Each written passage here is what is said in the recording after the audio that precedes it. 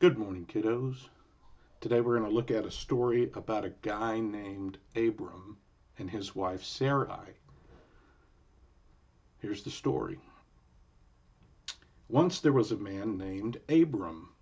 One day the Lord came to talk to Abram, and Abram asked, "Who will have all my things when I die?" God promised Abram and his wife Sarai that one day they would be parents, even though they were both old and had no other children. God wasn't sure that Abraham understood, so that night he took him outside and said, "Do you see all the stars that are in the sky?" When Abram looked up, the whole night sky was full of stars, so many, in fact, that he would never be able to count them. Then God said, "That is how many children you will have."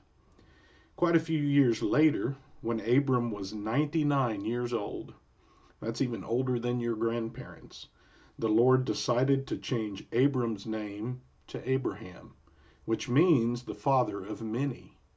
He also changed Sarai's name to Sarah.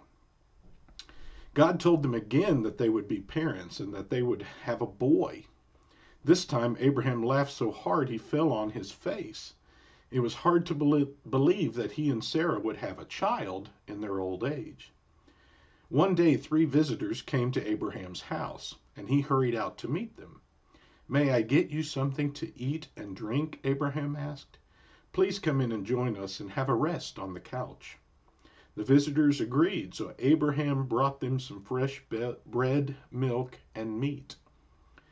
While the visitors were eating, they asked Abraham, "Where is your wife Sarah?" Abraham thought this was a little strange, but he replied, "She's in the other room." Then one of the men spoke and said, "I will come back to see you at this time next year, and Sarah will have a son." Now Sarah was listening behind the living room door.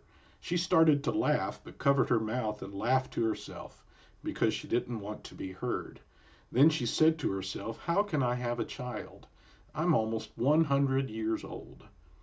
Later, when the visitors had left, Abraham and Sarah realized that the man who had told them this was God. A year later, Sarah did have a son. She and Abraham named him Isaac, which means he laughs.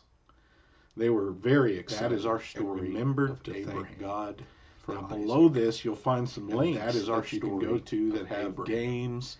Now below this you'll find some links that you can go to that have games, and I'll see you soon. Activities that you could work on. So have fun with those, and I'll see you soon.